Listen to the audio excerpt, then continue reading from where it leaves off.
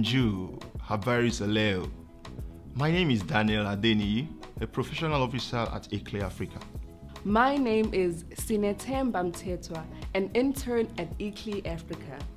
My name is Paul Curry, manager of the Urban Systems Unit at ICLEI Africa. On behalf of ICLEI Africa, the African Centre for Cities, Our Future Cities, and partners, I'm excited to welcome all of you to the Rise Africa 2021 Action Festival. Rise Africa has been growing as a platform of thinkers, doers, and enablers, committed to inspiring action for sustainable cities. Rise Africa is about building active networks across academia, government, private sector, civil society, and the arts. Our entry point is not based on articulating problems followed by proposing solutions, but rather on celebrating our cities as places of innovation and culture, while asking, what more can we do to make them sustainable, inclusive, and vibrant? This festival is hosting 46 sessions from across 16 countries in Africa and the world. Every session aims to share new ideas, showcase ongoing actions, and launch new initiatives by bringing participants together to chart a new route forward. We hope that the festival program will inspire you to commit to one or more specific actions that you or your organization will take on. As this session closes, you will be redirected to a survey in which you can articulate these actions. We will follow up on these committed actions throughout the year and offer resources, connections, and support. In this way, we are testing the idea that events can galvanize actions, and we hope that you will join us in this effort.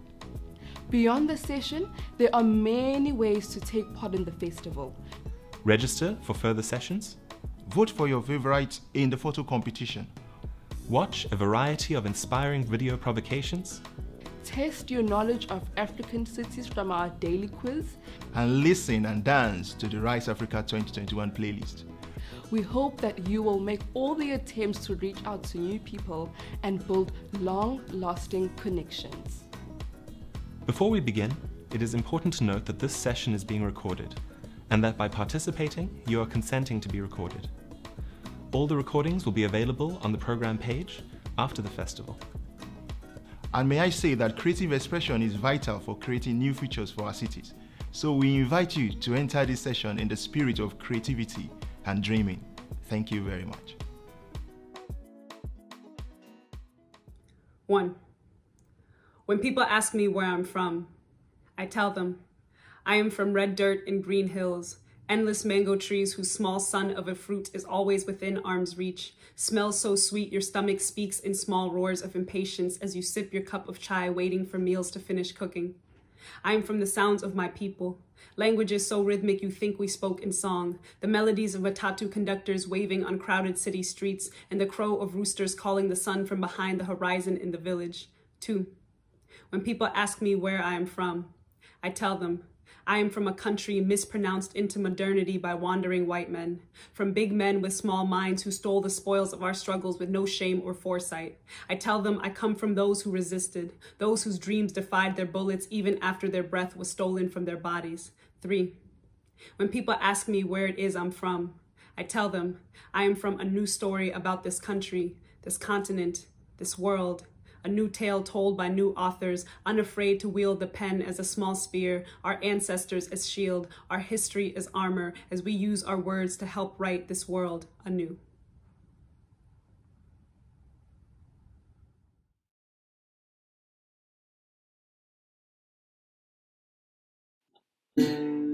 Creativity.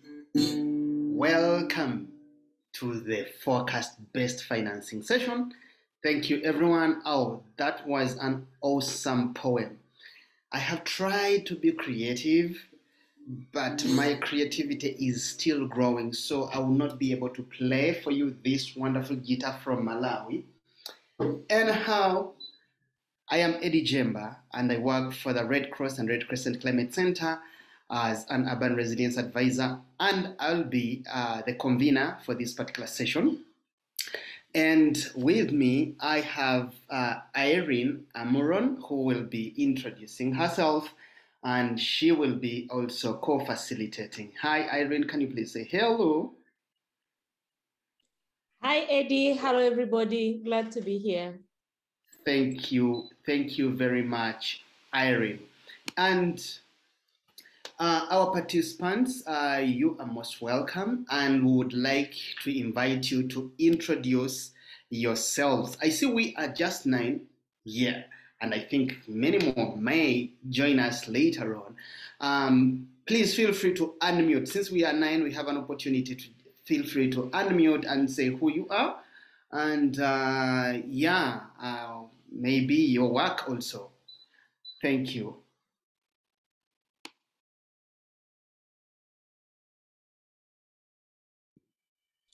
I can go first while I wait for my colleagues to join. So, hi, everybody. Good afternoon, good morning, good evening, wherever you're dialing in from.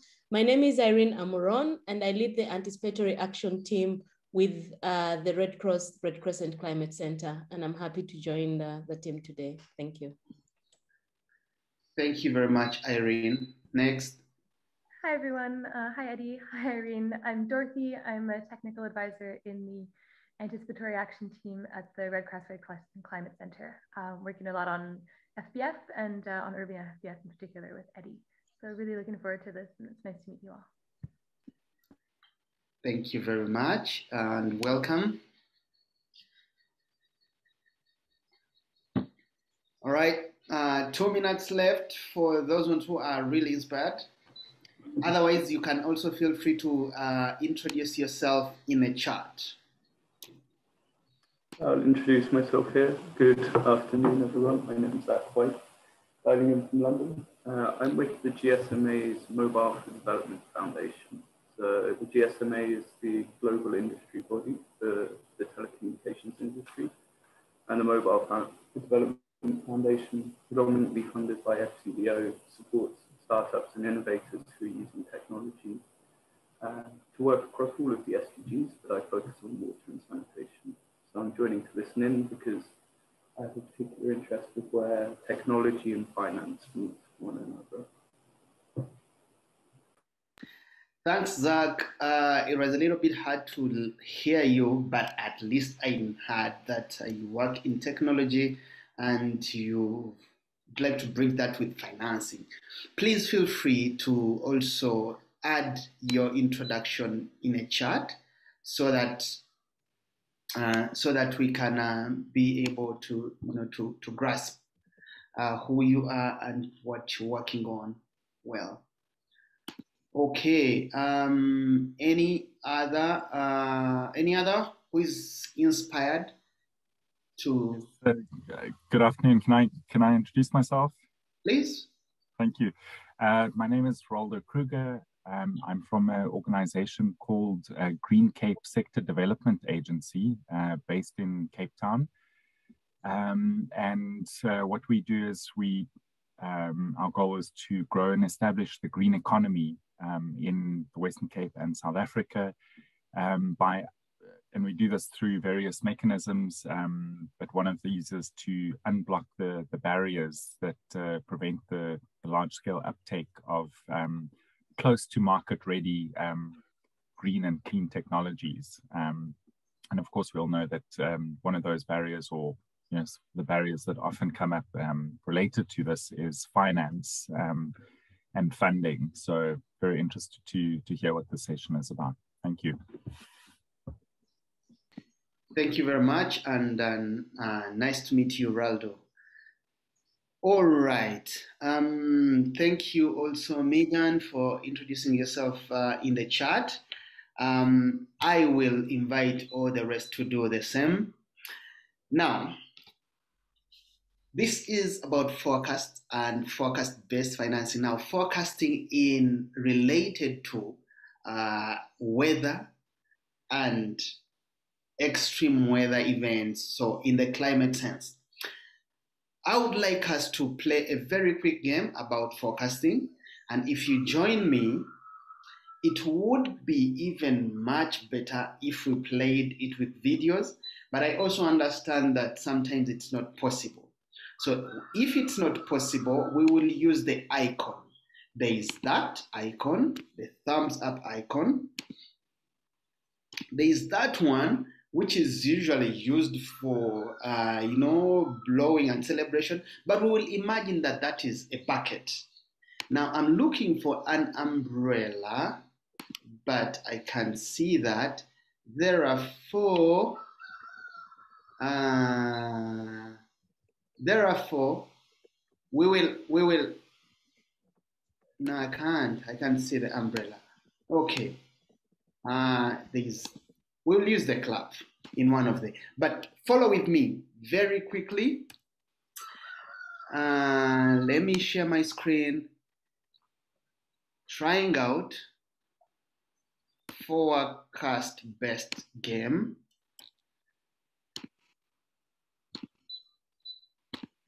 Okay, I'm gonna share that one.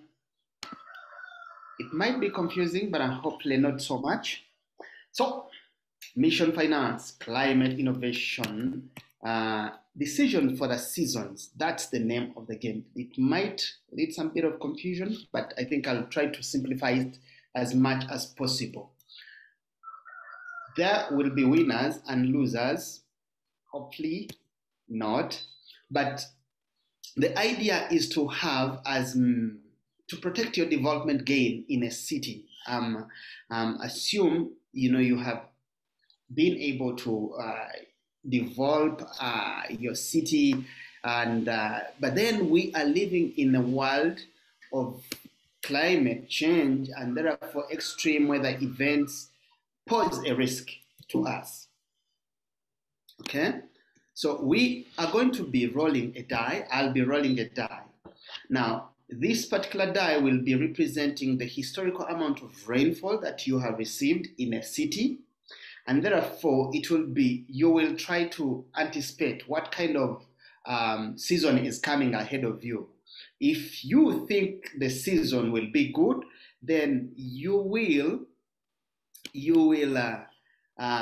invest your resources accordingly. Now, this used to be a physical game that we were playing with people, but in this case, it's going to be virtual. So you imagine you have 10 development points already for your city. You have wonderful roads, you have all the wonderful buildings, and you have made some investment in resilience, okay?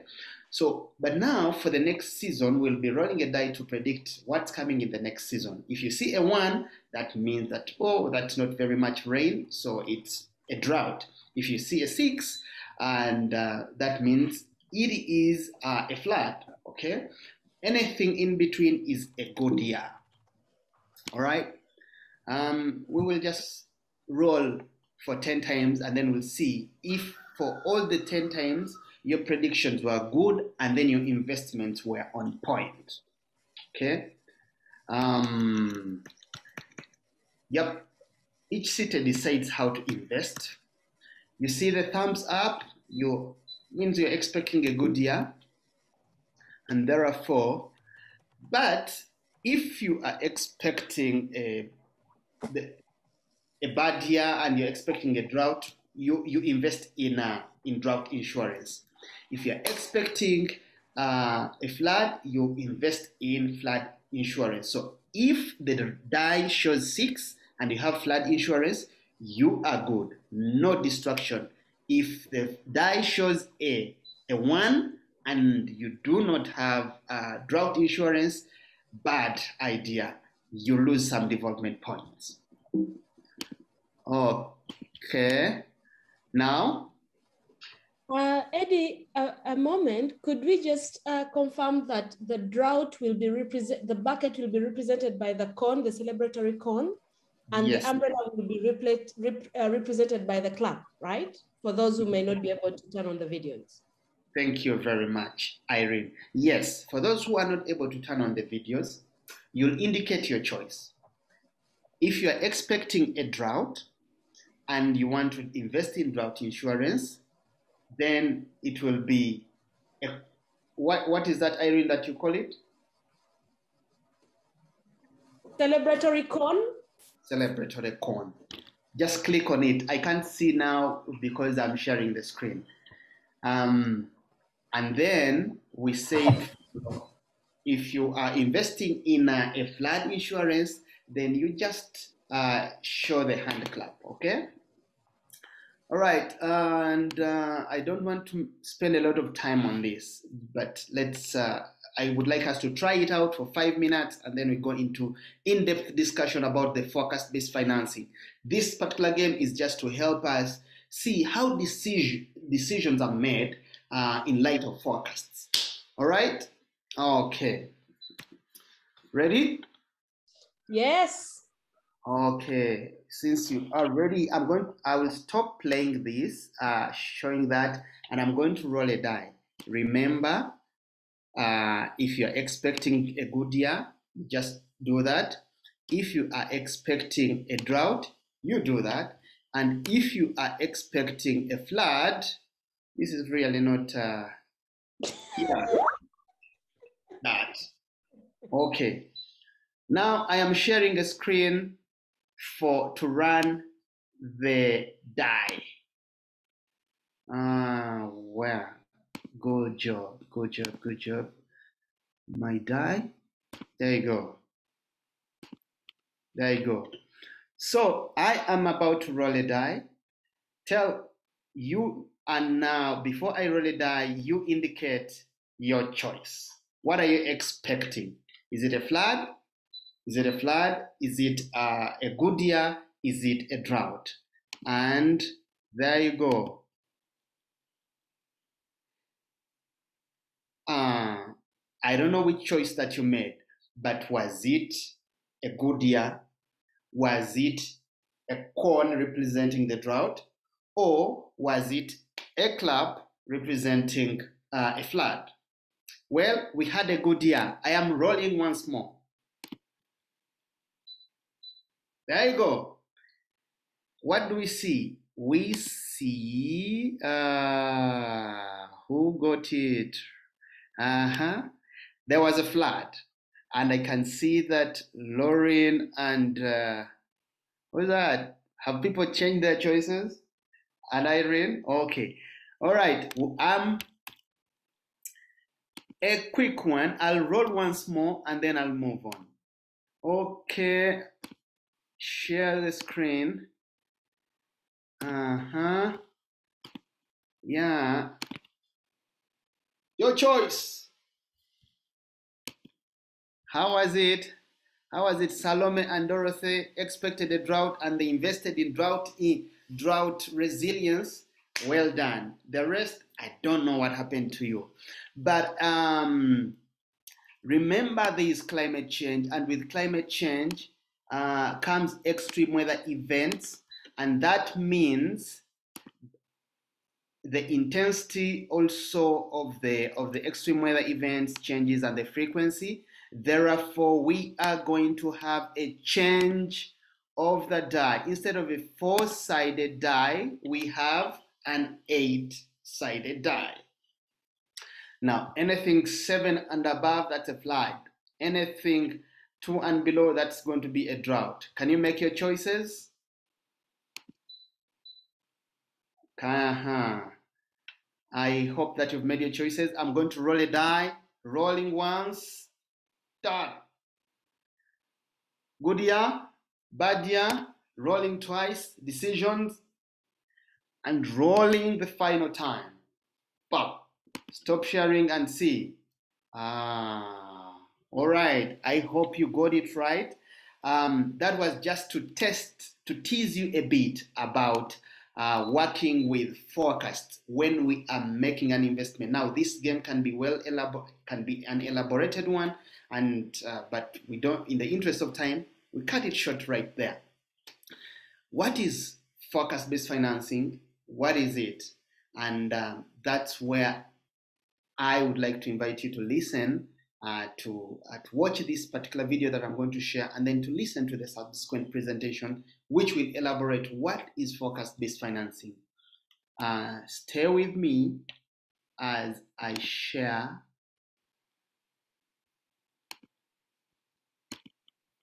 this. Okay.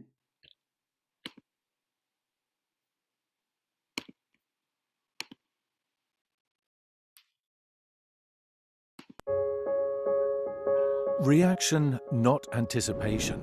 This is how disaster response works today.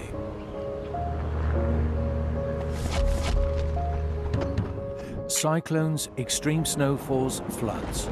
Every year, disasters cause thousands of deaths and destroy livelihoods all over the world.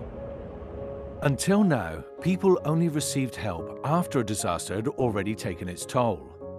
This is what we want to change with forecast-based financing.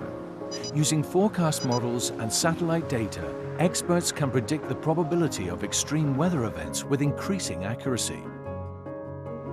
Forecast-based financing uses scientifically determined early warning indicators to decide when, where, and how resources are mobilized and funds are released, so that early actions can be taken to reduce harm.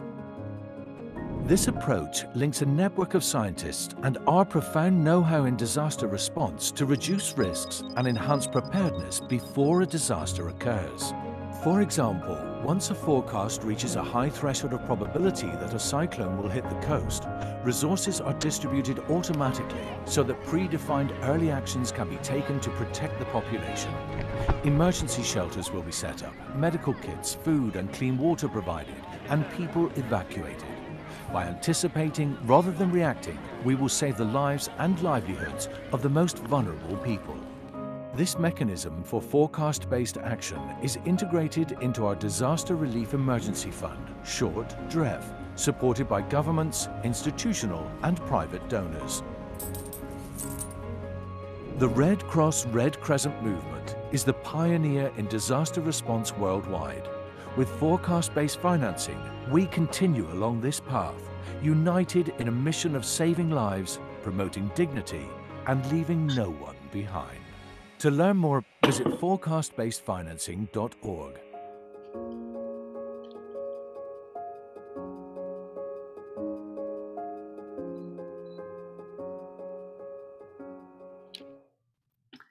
Thank you very much. Thank you. For those who have just joined us, please feel free to introduce yourselves down there.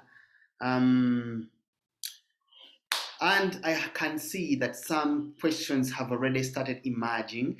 Thank you very much for sharing those questions. We will be answering them. And right now, allow me to invite Irene, who is also a very seasoned forecast-based financing, also forecast-based action, sometimes we call it, expert, to explain to us in detail how is the setup, what is it. Irene, the floor is yours.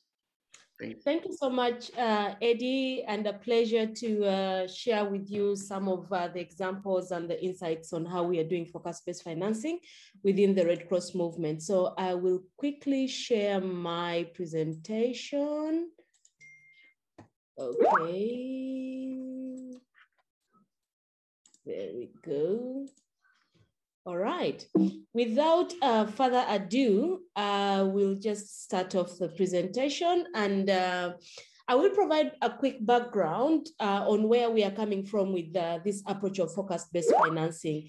And if you've been following the trends of on climate and the impact that it has on people, we are saying that this has increased. And some of the figures that we are having here were extracted from the World Disaster Report of 2020 that was published by the International Federation of the Red Cross last year. And what is staggering is when you look at the percentages, it's telling us that 83% of all disasters triggered by natural hazards were actually caused by extreme weather and climate-related events such as floods, storms, and heat waves. And I can also believe most of us in one way or another have experienced or read about the impacts of this weather-related events. And also last year, even during a pandemic, we clearly saw how weather and climate-related events quickly, the impact was quietly felt across the world. And then also based on the same report, we are seeing that the number of climate and weather-related events has been increasing since the 1960s, almost rising by 35%. And then, of course, the impacts of climate, weather-related, the impacts from climate and weather-related events have been clearly documented. And again, based on the same report, we are seeing 83% of all disasters were caused by extreme weather and climate-related events. And we had over 400,000 people that were reported dead as a result of these events. We are increasingly seeing that the number of these events will increase, the impact will increase, the frequency of these events will increase, and with them will be negative impacts. We are going to see more rising temperatures. And of course, I think this is also one of the main issues that people in the cities are grappling with. We are going to see the negative impacts on the ecosystem, a rise in the sea level and the storm surges, change in the rainfall patterns. And then, of course, we are going to see an amplification of the velocity of these extreme events, including also its unpredictability, and definitely having a very great negative impact on the most vulnerable people. Research has also shown that if we sit back and do nothing, we will have over 200 million people needing humanitarian aid by 2050 if we do not do something right now to be able to address the impacts of climate change, or more still to be able to, curb these impacts. If we sit back and withhold, if we sit back and do nothing, the number of people who are going to need humanitarian aid will increase. And then also the cost of humanitarian response will be quite higher. So that is a big challenge for us. And this this report, if you're interested in reading it, you can still access it on the IFRC website.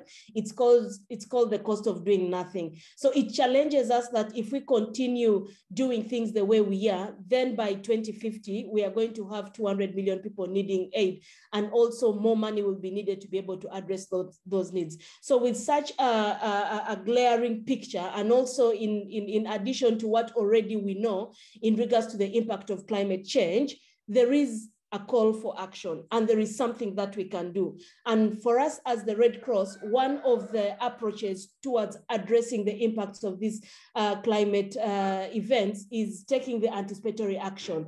And within that, we are looking at focus-based financing. So what do we mean by focus-based financing?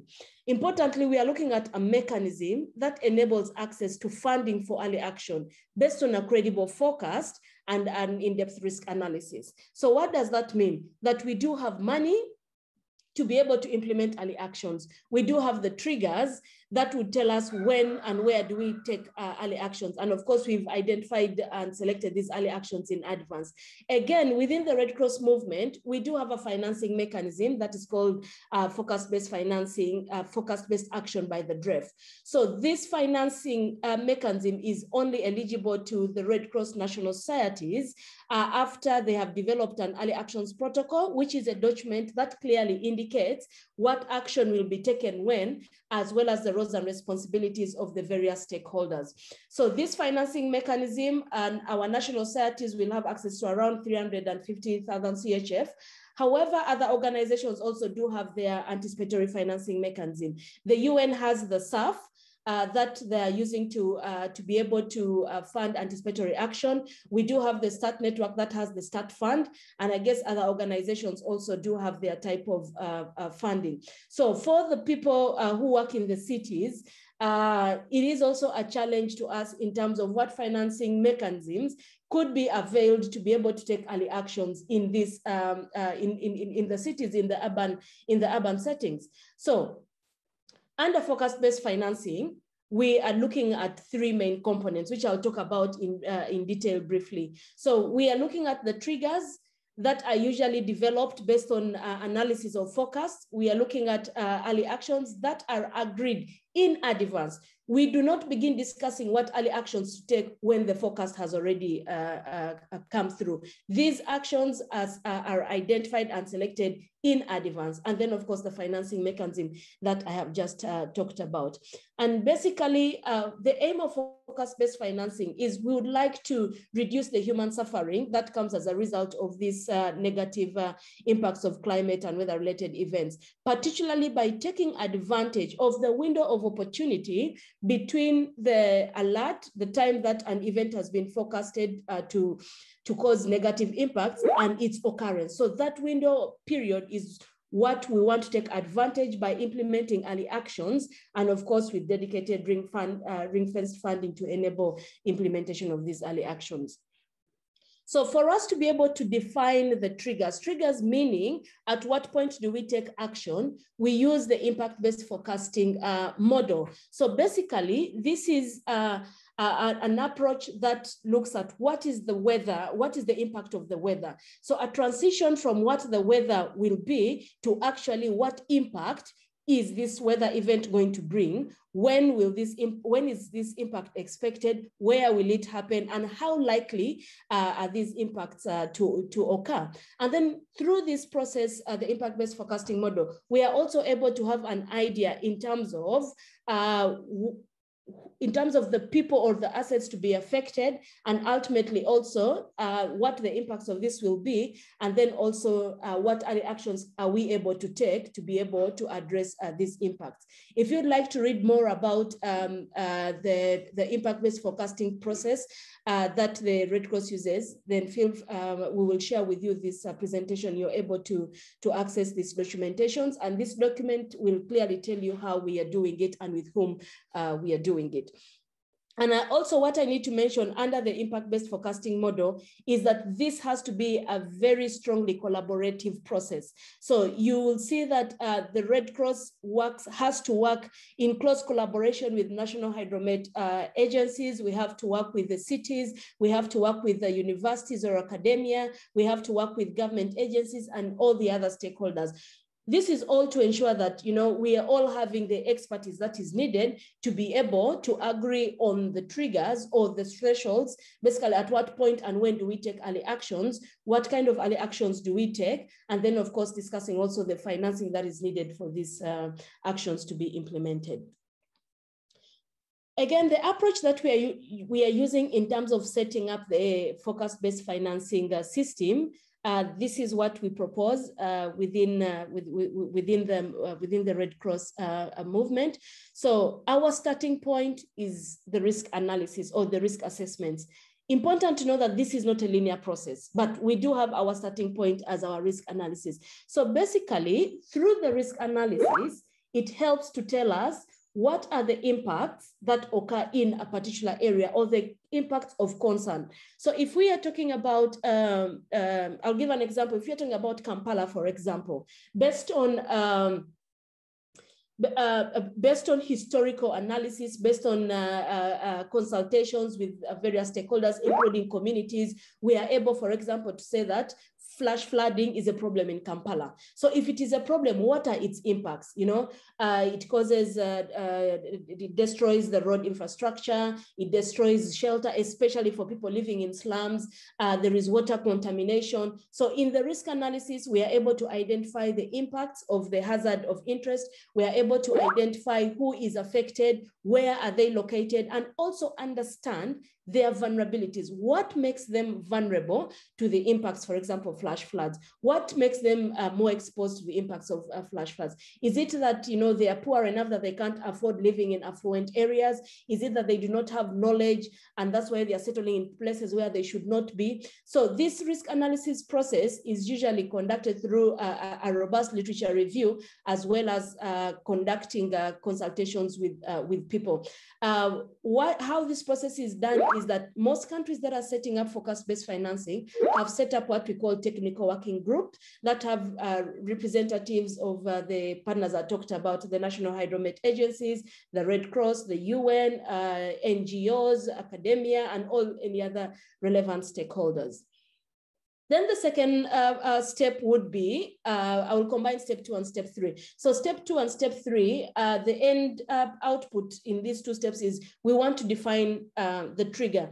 Trigger meaning we want to know at what point do we take action. So for us to be able to do this process, we need to understand what forecasts are available in country. Okay, so we conduct an analysis and develop what we call a menu of focus. Basically, this menu of focus gives you an idea of the focus that are available in a country. Again, I'll use Uganda as an example. So based on the analysis that was done for the focus for floods in Uganda, we confirmed that, of course, the seasonal forecasts are provided. There is the 10-day forecast that is provided. There is the daily forecast that is provided. So when we understand the forecast that are available, the second question would be, how good enough are these forecasts to enable us take action within a certain period?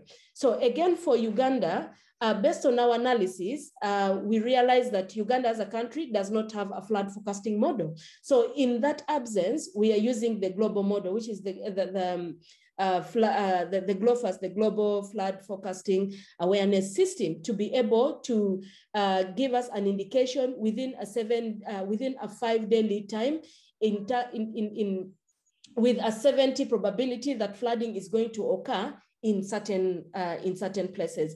And again, this process, like I said, is done collaboratively with the relevant stakeholders. So when you're looking at step 2 and step 3, you're looking at, so for example, if you're looking at flooding, at what point does a certain amount of water become a problem in a certain location? So again, this analysis is done by looking at the historical data, by doing some statistical modeling. So this is where you're going to need, climate scientists to be able to help you with this kind of questions. And ultimately, then we come up with a trigger.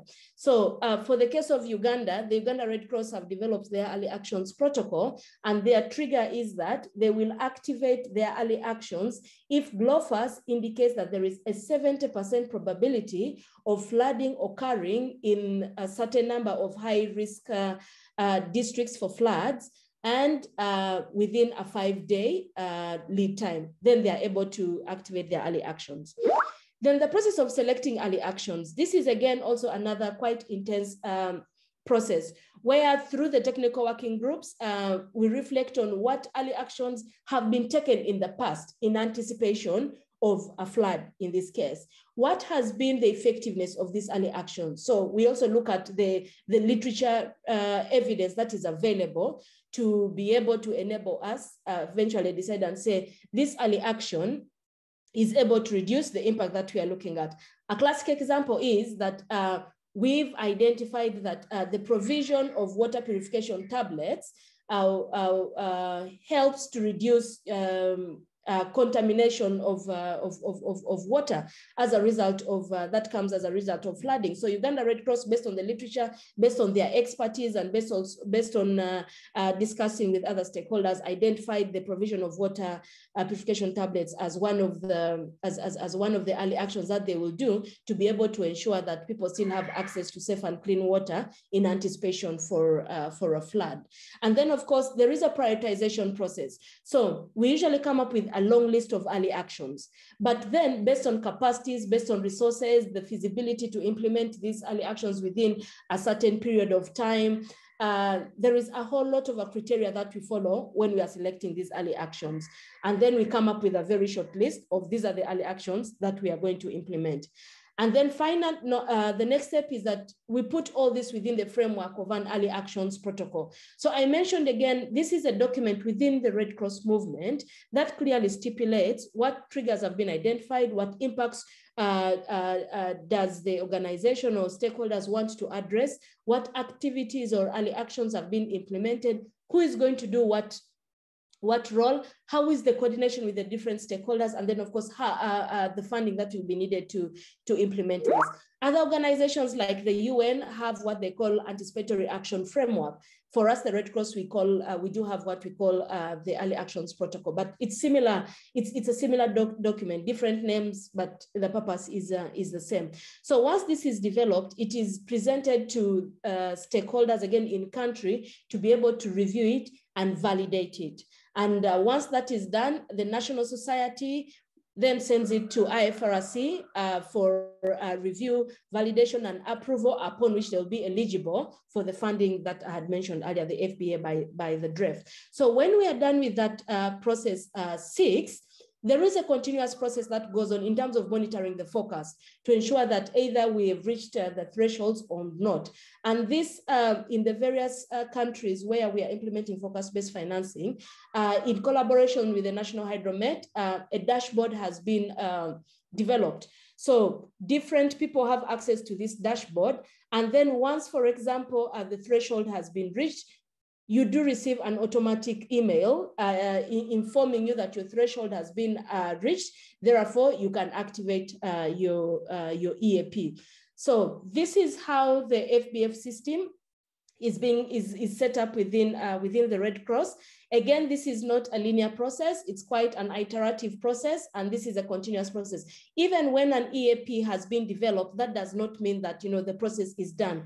There is continuous updating of this EAP as and when new information or new initiatives come up. So, for example, for the Uganda case, the government of Uganda is working on developing a national flood forecasting model. So once that is done, we will see how can that help us make our decisions vis-a-vis the models that we are already using. And definitely this may call for a review of the early actions protocol.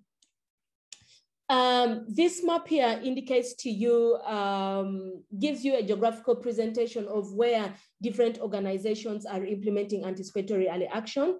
Within the Red Cross, again, this is happening in 29 countries, but collaboratively with the UN, UN OCHA, WFP, FAO, the State Work, and the Red Cross collectively, there are over 60 countries that are implementing focus-based financing for different hazards, as you can see within the map. And I'd like to end that we do have what we call the Anticipation Hub. So this is like our one-stop shop center for all your information needs in regards to what is going on and who is doing what in the anticipatory action space. So this platform brings together practitioners, policymakers, scientists, government representatives for us to advance the agenda on anticipatory action. That is what I had for you today. I'm happy to respond to any questions that the colleagues may have. Thank you, Eddie, and over to you. Thank you very much, Irene. That was a rich presentation with the mechanism of forecast-based financing. I'm sure some of our participants already inspired to ask some questions based on what you have presented. I will give them an opportunity. Now, I would like to invite you, all our participants, what questions do you have? What is it that the presentation triggered in your mind? Is this what you expected? I'm sure you have some questions. And Irene, there was a question earlier on about how do we, I'm trying to get it, but it was about how do we even trust the forecast or how do we really have control when predicting the weather? Okay, this question would be best answered from by a climate scientist who is not who is not present in the group. But I also want to mention that I know there are some attempts as part of the geoengineering agenda to be able to manipulate the weather for us to have kind of control over it. So there is that one aspect. I am afraid I cannot answer that because yes, over to you, Eddie. No worries. Okay. I will attempt a little bit to say that, well, what is really done is actually through computer-based models, like which model, how the wind will move, how the moisture will go, and where. So that's how the prediction is made, but it's a little bit complex for this, and also to be explained on this, but it is possible, although with varying degrees of accuracy. Nonetheless, there is, I think, so far we have learned that there is a benefit in using weather or hydromet forecasts. to implement early actions. And while you were talking, Irene, we were also joined by Kobe. Kobe, you are welcome. All right. Questions still, and also Rashik from Our Future Cities here in Cape Town. You are welcome. Thank you for joining. So Irene has presented, and we are now looking forward to your questions. Irene, I see I was typing a question which I didn't complete. I will send it for the benefit of the participants. I understand that up to date, most of the forecast-based financing approaches have been funded through humanitarian agencies. And I'm wondering how cities can leverage this approach. Or have you even heard of opportunities where cities can tap on the portion of funding that has been channeled to the humanitarian agencies to implement early actions? Hey, I think increasingly we are having funding for anticipatory action or focus-based financing going beyond the usual suspects of the humanitarian funders. So for example, the focus-based financing project being implemented in East Africa is actually funded by the IKEA Foundation. And, you know, we are having an interest from private companies being interested in terms of how can they contribute towards this climate change adaptation agenda. We are having universities, for example, being increasingly interested in terms of how can we contribute towards anticipatory action from a research angle. So I want to believe the awareness is broadly growing. Most of actually the funders of most of the funders to the FBF are actually governments, but mainly, of course, from Europe. So also a big challenge to us as Africans, you know, how can our governments be proactive enough to begin ensuring that we have funding as and when it's needed to be able to mitigate these impacts of climate change.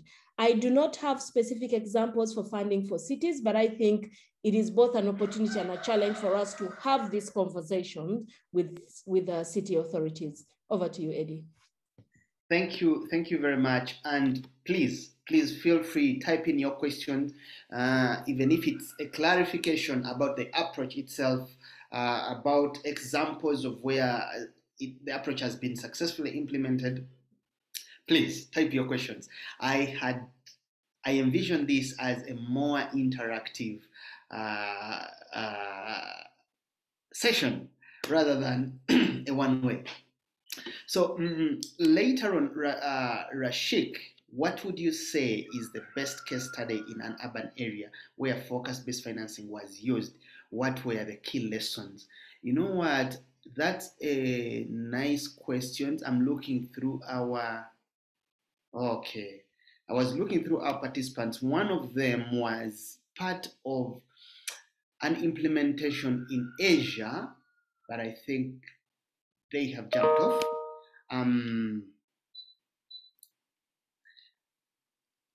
Okay. Now, I will share the case study in Asia, in Hanoi. There's a case study that I will share, and perhaps I will give Irene an opportunity to first respond to Shafiki's question, the second one right now, and then I will present the case study from Hanoi, where it was typically presented in a city.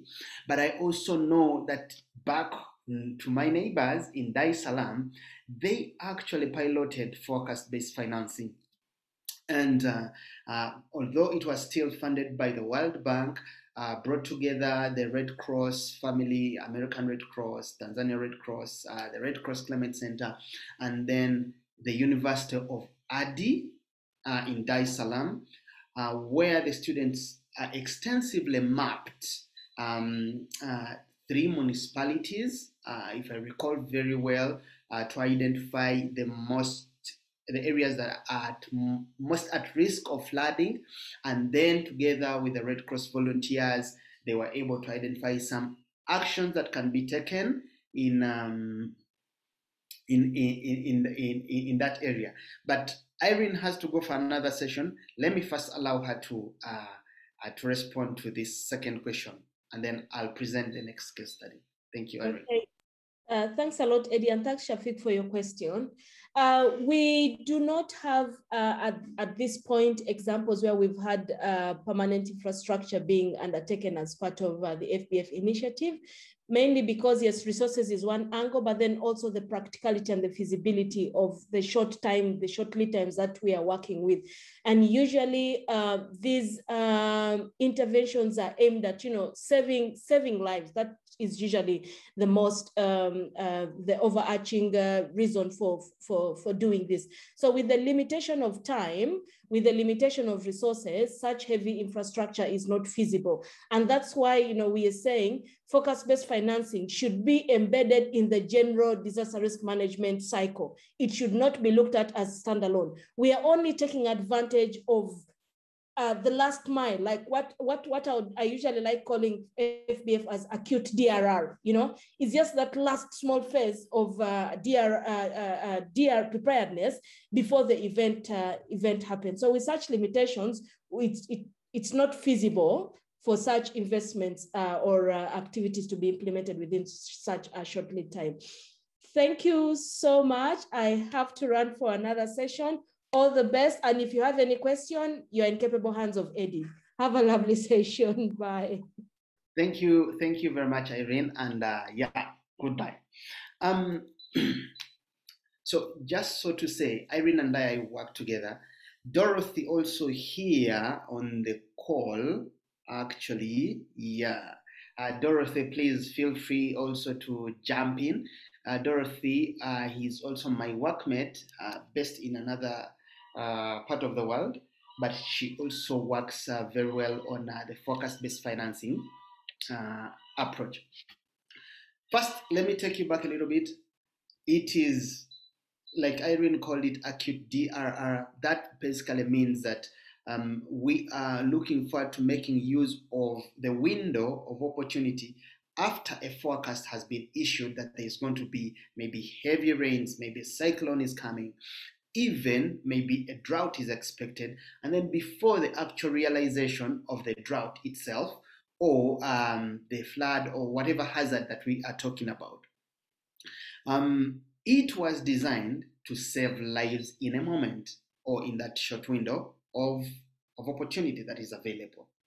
But we also believe that it is very critical when you are thinking about the big adaptation ecosystem, if I can use that, because it would save us on losing the development gains that we have invested in for over a long time.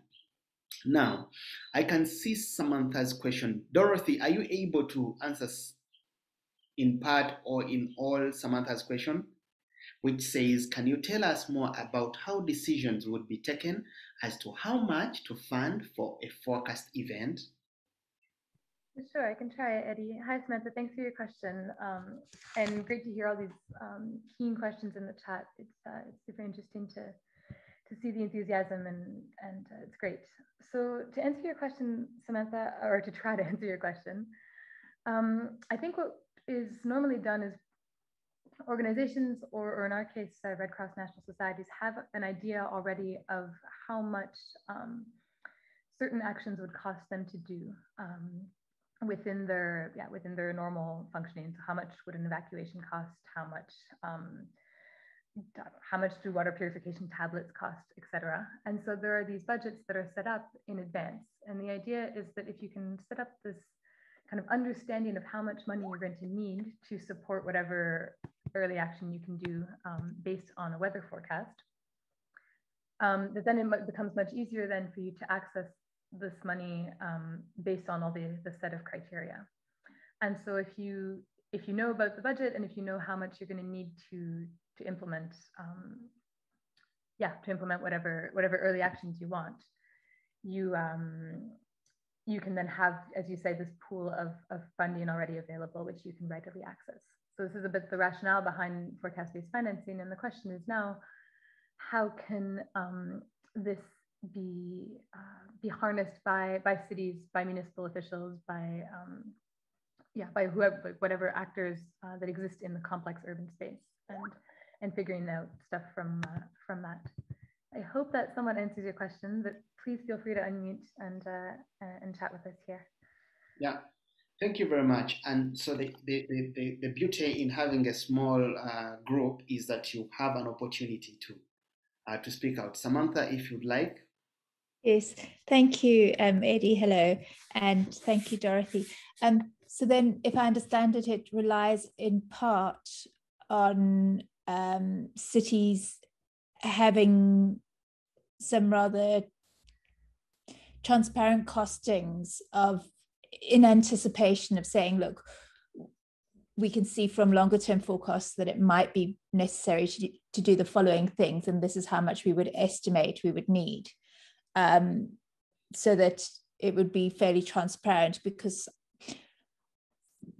from my understanding, there's just quite a strong pressure on a funder side to want to know the justification for spending. So if I understand correctly, these cities would need to have some kind of planning and preparation for roughly this is how much it would cost to do any given action.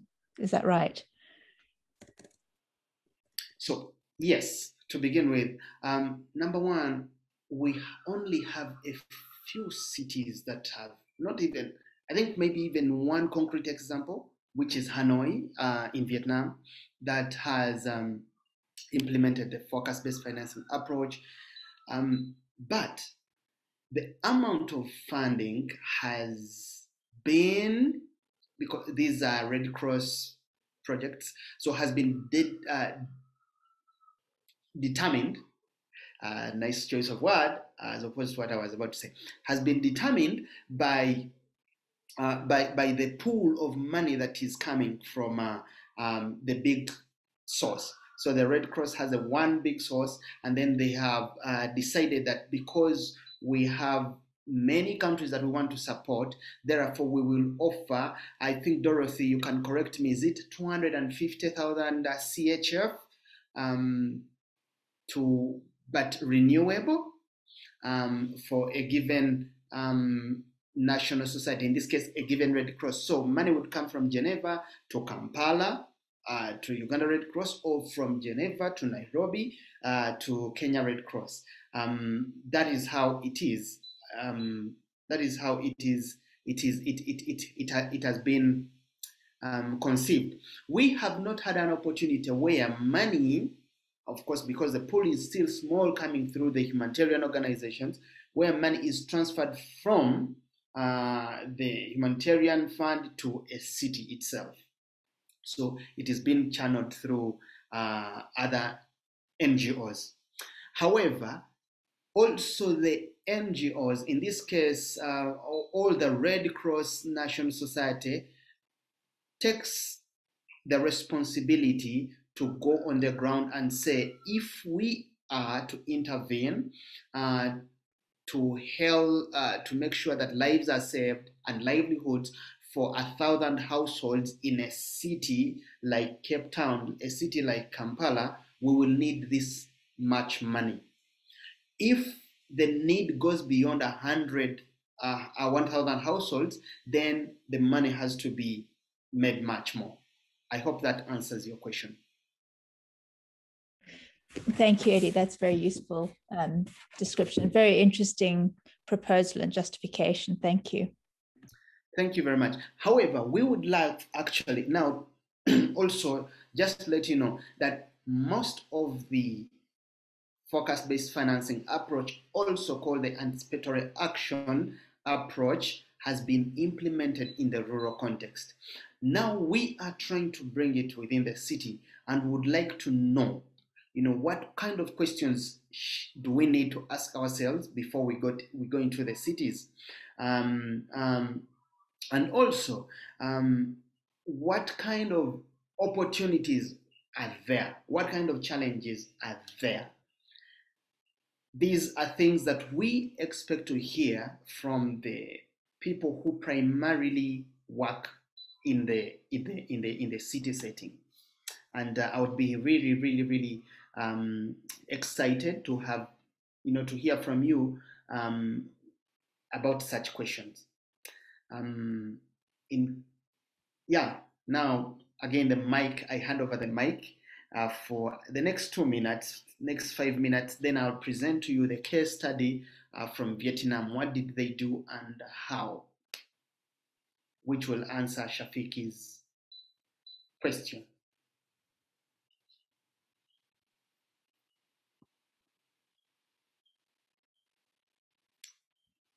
Okay. Anyway, we still have the opportunity to answer questions after the Vietnam case study. So if you allow me, let me quickly share my screen, and there you go, so that I can take you through this case study. It was prepared by Madame Tran Sifa, who is not here to present it, but let me see if I can do justice. So, focus-based actions for heat waves in the cities. Remember, it is based on the impact-based forecasting. First, you have to know what will the weather do, and then what kind of impacts will it bring about, the negative impact, and what can you do to prevent it. In knowing what will the weather do, you have to identify who are the most vulnerable to this particular weather that you are expecting. So for Vietnam, it was, and particularly in Hanoi, there was a risk analysis conducted, and which brought these results. Working with health workers, they realized that there was 20% increase in hospitalization, and about 46 respiratory disease increase when the temperatures increased. And of course, they noticed also a 15% increase in hospitalization for people with mental disorders. Who are the most vulnerable? Through research, again, desktop-based research, supplemented with interviews within the community, they noticed that it is the elderly, the children, and the outdoor workers who are most at risk of heat waves in the city.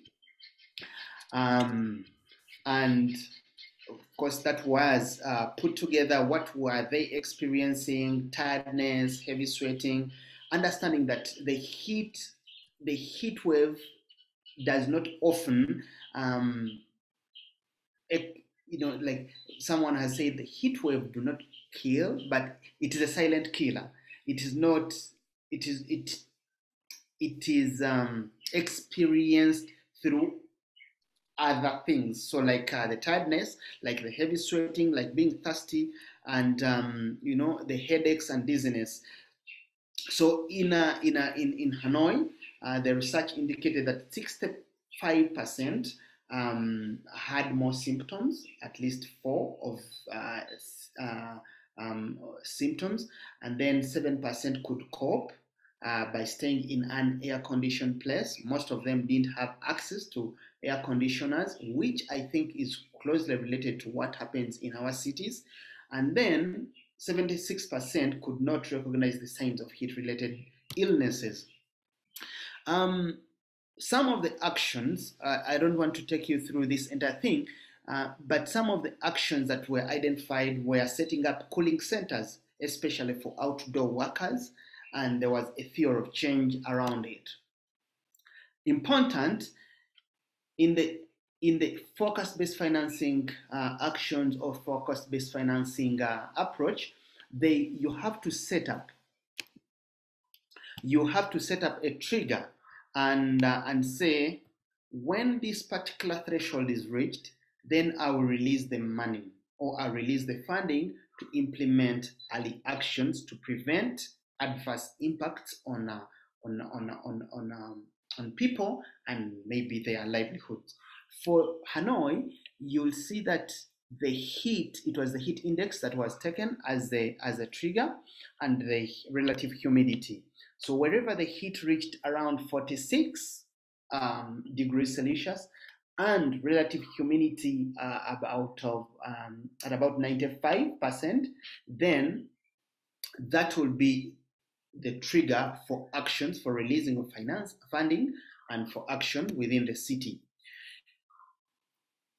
And there has to be a lead time. So you don't do it when you don't implement early actions when the hazard has already reached. But for the city of Hanoi, it is the 6 days lead time, but also the 3 days. So there are activities that are implemented 6 days to the heat wave, and then other activities 3 days to the heat wave. These are some of the activities that they conducted, providing cooling centers and also cooling buses. Within the cooling buses, they would provide some water, they would provide some wet towel, they would also provide some education about beating the heat or surviving the heat. When we talk about impact-based forecasting, you have to have an in-depth analysis of the vulnerability of the given area that you are targeting. So who is at risk and why? And then where are they located, the exposure part, and then the combination of those two would tell you where to take action. This is in part inspired because of the limited financing. You cannot act everywhere, but then you want to target the most at risk. This is what was happening in the cooling centers. Providing some water for outdoor workers, but in addition, providing some education material, telling them maybe to stay inside during the hottest part of the day and then work later. So that means adjusting in the working schedule, and also maybe painting their houses when they go back home. A little bit of education supplemented with the immediate action. What were the results? So, of course, so many people, more than 1,000, were able to visit the cooling centers, and then mostly were street vendors, but also bikers and then other casual laborers. There was a significant difference between the cooling center and the outside in terms of temperature. And then promotion and adoption of appropriate behavior. As you can see, 42% the beneficiaries were able to come back, and then 42, again around 42 to 43% came to reduce or get rid of the symptoms. And finally, 95% evaluated the impact of the cooling centers as positive. Here is what I wanted us to focus on. We were asking ourselves, are the actions feasible? Is it possible to implement forecast-based financing in a city setting? Hanoi has given us a go-ahead. Basically, experience from Hanoi shows that yes, it is possible, and it would reduce hazard impact, in this case, the heat. And then there is value for money based on the post implementation evaluation.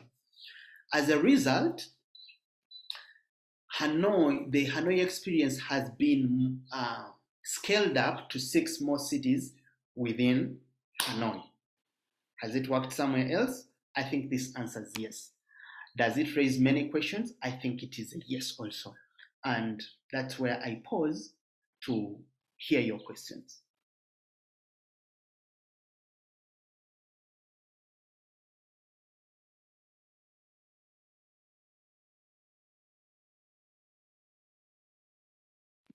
Yeah?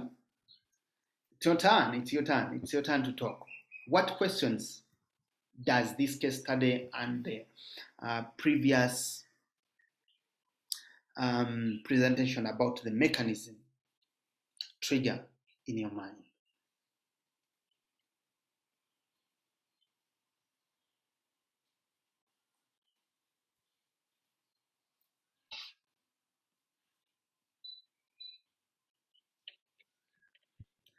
Raldo, does that answer your question? Sorry, that was actually that was Rashik. Okay. All right. Yeah, it was nice meeting you, Megan. And yeah, Eddie, yes, please. Just out of interest, like, so because they're indicators and kind of the finance has been built up in cities in Africa, like, do we have a problem with that money being redirected to other non-disaster related things when the triggers aren't hit? I don't know if you have any experience with that. Mm-hmm. Thank you very much, Lauren, for that question. Redirected to other non-disaster related, no, because I think at the time of receiving the money, the terms and conditions are it will be used when a given trigger is reached, and after that, either it is kept for the next season, and which has been in most cases. So if the money is not used, then it is kept for the upcoming season. But it has not been used for maybe development. In some cases, for example, when COVID hit, I think there was a flexibility to use the money that was supposed to be used for flooding to attend to COVID, but that was based on a discussion with a donor. And are there also issues around, like, for example, if the trigger hasn't been hit in in the annual cycle or in a 3-year cycle, where funding has to be almost returned to the funder, or do we readjust the targets, or is the money redirected to other disasters that might have come up because the climate has shifted or something like that? Thank you very much for also that wonderful question. Dorothy, would you like to say something about that? I see you're back. Glad to have you. Sorry, Eddie. Hi, everyone. Could you repeat the question just really quickly? I didn't catch the last end. I think the Wi-Fi cut off. No problem. So yeah, just curious to know, so once the funding's been secured, and if your the climate shifts and basically we don't reach the targets and the money doesn't get spent, is there like ever a demand from the donor side for the money to be returned, or is the money redirected to other disasters or risks that have come up, that kind of thing? Honestly, I'm not actually sure. I don't think, Eddie, you might be better placed for this. I'm not actually sure, Lauren, I'm so sorry. I think that generally the money has to be used for whatever the activity was planned on being. I know that there is sometimes an idea of like having the money, the money sent out, and then if the trigger is not reached, has to be sent back. I know we do that with the imminent drought. Has happened a couple of times, I think, but I wouldn't be able to tell you, Lauren. I'm not sure. I would say though, it would probably be case-by-case basis, depending on the organization. I'm sure the Red Cross has a system which may be different from others as well. Sorry, yeah. I just not answer your question. Yeah, and I think so. The focus-based financing approach, it started somewhere maybe. Okay, my first experience.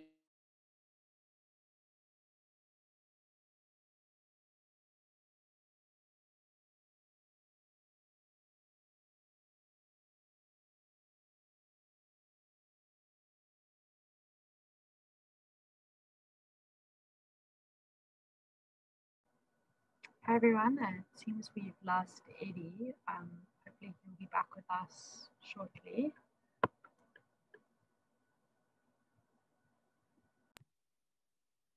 Yeah, he seems to be frozen for me as well.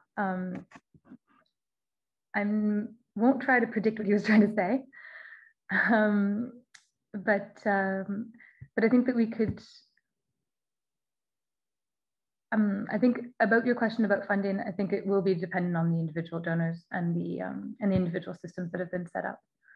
So would encourage maybe to look into that more closely. I can try to find the answer for you as well. No problem. And just out of interest, have you had success with kind of involving city municipalities or local municipalities more in these using this focus-based financing method, or is it still largely supported by like organizations like the Red Cross?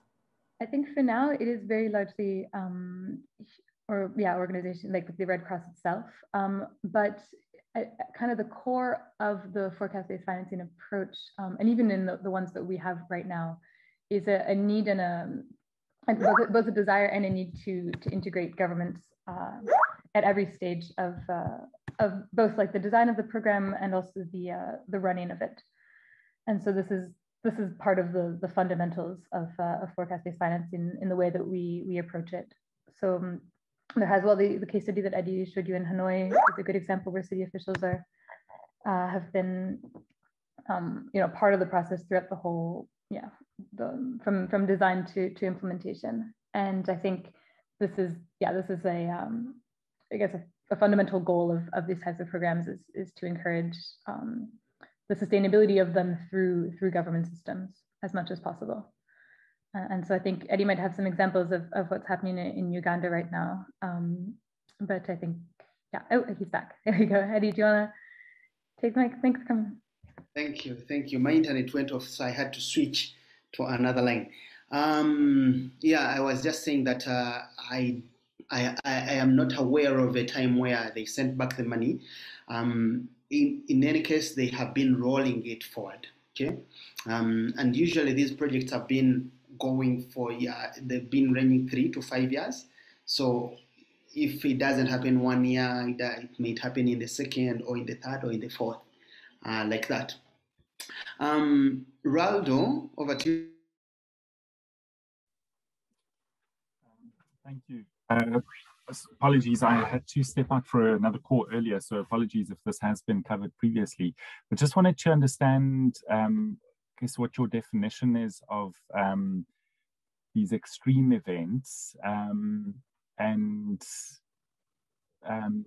how you take into consideration, I guess, climate change and increased frequency of extreme events, and whether there's a criteria to allow funding to be dispersed if the event or the effects of the event is actually just a result of like poor long-term planning by the local municipality or government, as opposed to a real kind of extreme weather event that maybe happens once every 10 or 15 years.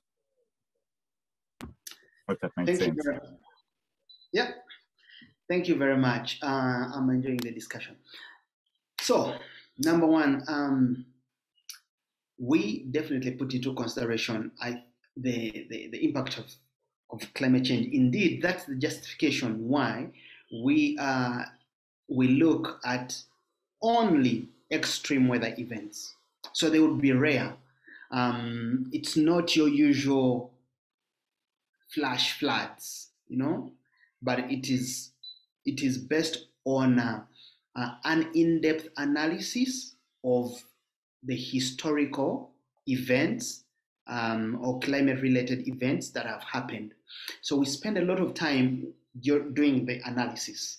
And this analysis brings together scientists, social scientists, and other practitioners within a country setting. Then, after looking through the historical events, then we say that, we said these particular events from the climate science point of view are extreme. But then we also want to look at the impact, if the event was extreme, then what was the impact, again, we see those events that caused high impact. Then we ask also ourselves why. Is it because of just sheer vulnerability, or was there a challenge with governance issue? Anyway, we rely on in-depth analysis of the climate related event in the past, and then choose those that had the most impact on the society or in the communities where we are going to work. Now, so you ask, what if it's just a challenge of governance that led to, say, a high impact event? So it was from the climate perspective. Let's talk about the rain. The rain was not that big, but then the impact on the community was high because of governance challenges from the leaders. I think for that, we do not use the forecast-based financing, but then we use other humanitarian funding, like the draft that my colleagues mentioned, or the eminent draft that that Dorothy mentioned. Yeah. So that would be it. It will be another kind of funding. This particular one that we're talking about, forecast-based financing, it deals with extreme weather events that lead, that has the potential to lead to extreme humanitarian consequences or challenges. Thank you. I hope I answered, but feel free to, tell me if there's something missing.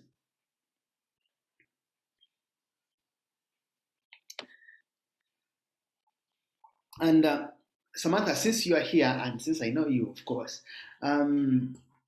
what sort of gaps or challenges do you see with this kind of approach, and if it is to be implemented in the city setting?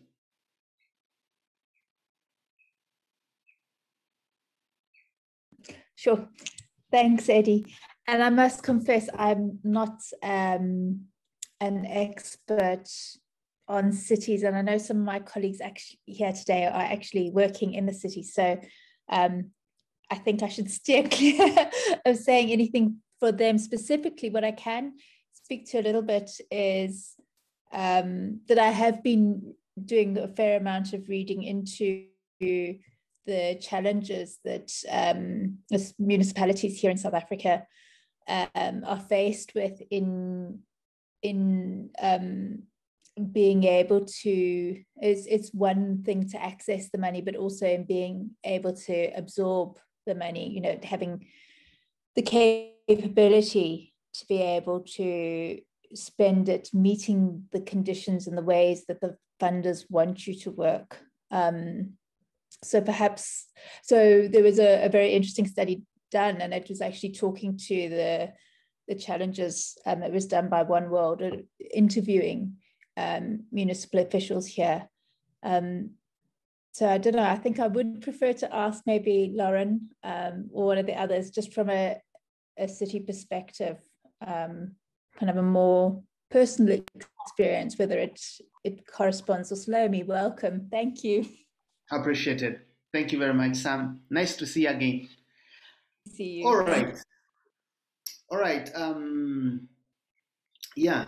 Well, I think the idea was, this is an approach, and if you just Google it, if you just check out, there's lots of now publication about forecast-based financing or even anticipatory actions. I think recently the wording has been changed, or the naming, the nomenclature, trying to move away from forecast-based financing or forecast-based actions to anticipatory actions.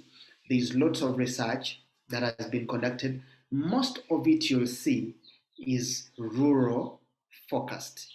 And for me, it's, as an urban enthusiast, I would like to get forecast-based financing into the urban space. And that's the reason why I had to pitch this particular session. And I will continue to pitch this in upcoming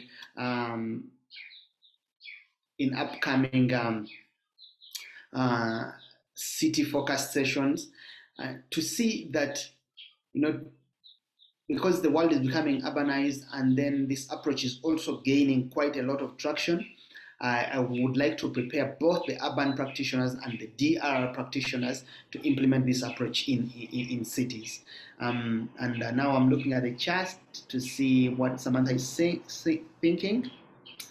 If there are efficiencies that could be gained by linking to the forecasting used by insurers. Yeah, indeed, I am aware of conversations that have already emerged related to forecast-based financing and the insurance companies. In one of the conversations that I participated in, the insurance companies, I think, thought that this is more of okay, some are keen to start to exploring it, but others thought that it is almost a sure deal that they will spend on it. And they were not quite happy with that kind of arrangement. Eddie, if I can just quickly jump in here, I think like supporting what Samantha has suggested, from my experience, it's quite, we struggle with convincing is maybe the wrong word, but working with local governments to sell bankable projects in a sense, and when it comes to like forecasting and kind of predictions, because there's so much uncertainty around that, there's a little bit of reluctance to kind of set aside money that potentially won't get spent, especially in a system, you know, in kind of the South African context. There's a lot of kind of KPAs and those like key performance indicators around budgets and spending when it comes to local governments, and trying to move away from that is like a structural institutional struggle and challenge that we need to tackle, but looking at other ways in which to like couple financing to insurance, or for example, if the money isn't used, is there a way for the money to keep growing and then be redirected still for the use of the city in disasters, but maybe in another way? So like how that money is financed and making it more like bankable in a sense, I think is a way forward. And how we do that is kind of where we should kind of start that discussion. Okay, I was on mute. Yeah, I understandably so. Understandably so. The city is given also the limited resources. I don't think they'll be keen to easily put money on the side to wait for a hazard or an extreme event to happen. But I think also in some cases, the law provides for the country in general to have some disaster risk funding. And I think the question I keep asking would be, are cities able to access that particular funding? Or what can we do to do that? And also related to what you just said, Lauren, we have not been able to challenge cities to allocate part of their funding for their disaster risk financing.